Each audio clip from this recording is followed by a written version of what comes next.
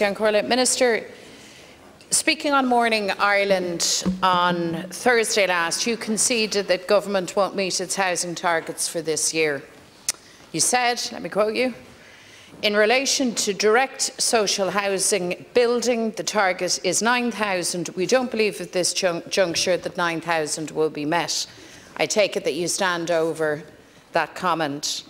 Your remarks at least shed some reality in contrast to the assertions made by the Taoiseach and the Housing Minister that government is on track and that your housing policies are working.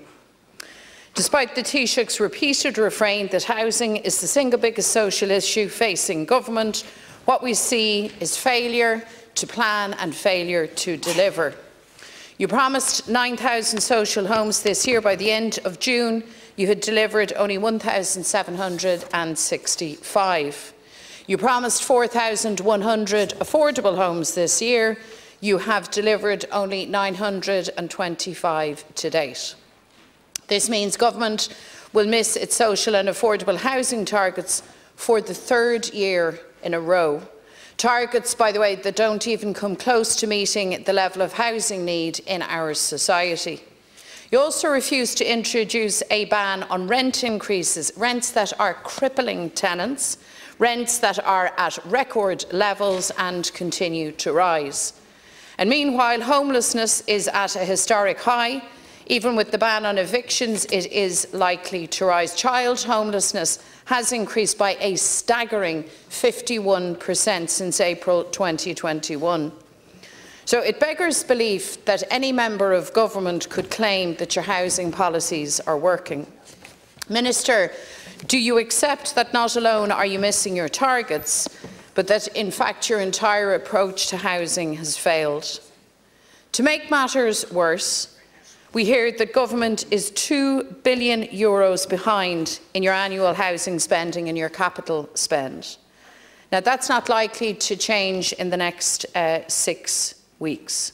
€2 billion sitting there while people watch housing prices go through the roof and know that they have no chance of affording their own home, while young mothers and fathers and their children squeeze into the box rooms of their own parents' homes, while families languish for years and years on council housing waiting lists. People caught up in this never-ending housing crisis will be shocked by this, Minister, and angered. It highlights again that government is incapable of bringing the required urgency to deliver the homes that are needed. And now we see young people vote with their feet when it comes to housing. Right across Ireland, young people leaving because they can't put a secure, affordable roof over their head. So it is now time to deliver. Ara, Cunnas's féidir go bhfuil an rialtas láistir de €2 billion catchachas tihiachta I lór géir céim tihiachta nach bhachas riamh riva. Géir céim ina bhfuil arníní óga ag fógáil na tíre I gcóir seans le saol níos fearr acu thar lár. Minister, you're in charge of public expenditure. You hold the purse strings. How is sitting on €2 billion for housing, how is that happening when so many people are in desperate and unprecedented housing need? How can government claim that it's doing everything it can to end the housing crisis while sitting on this huge sum of money? Failure to plan, failure to deliver, and Minister, you, by your own acceptance and admissions, meeting what are at best low-level targets. Thank you. Fail, fail, Thank fail. you, Deputy. Minister.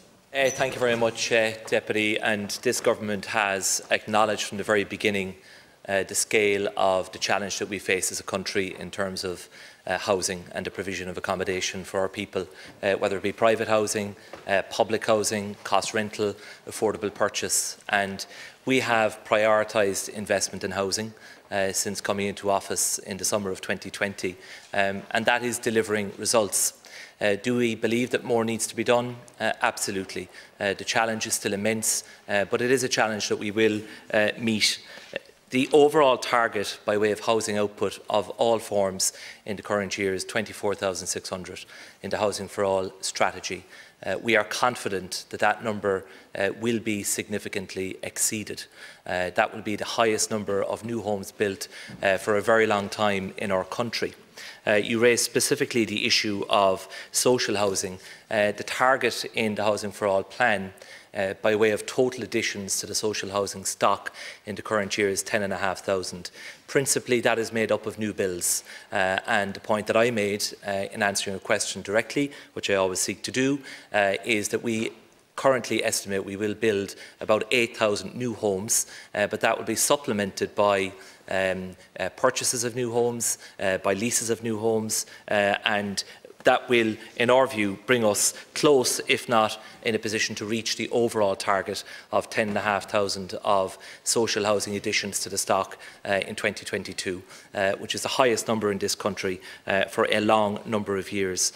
We are tackling the housing challenge using all of the levers at our disposal by, as a government, partnering with local authorities and the approved housing bodies, getting back to delivering public housing at scale. For the first time in a generation.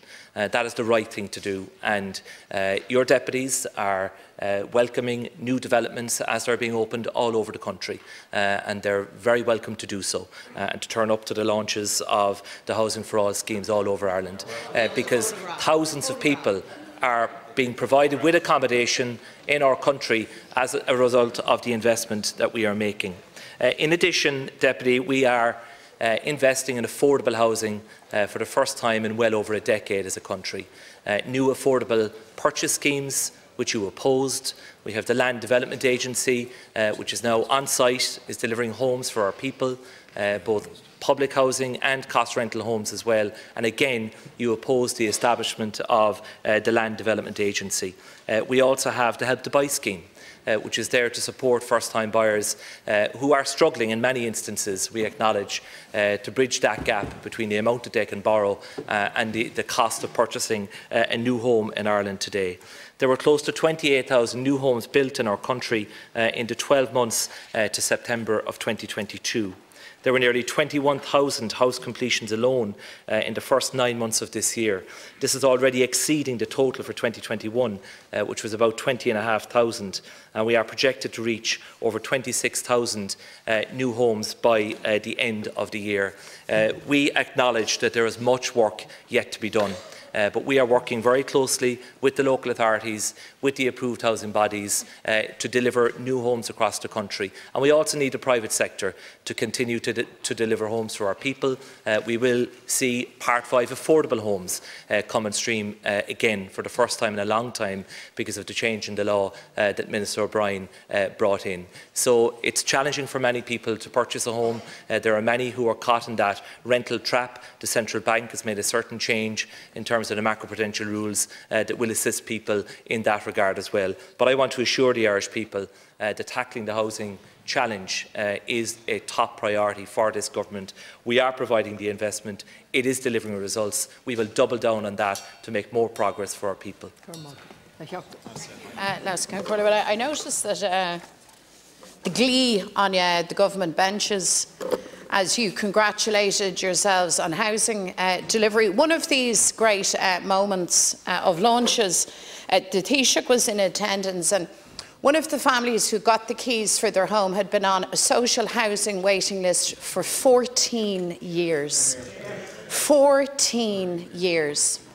That's a generation.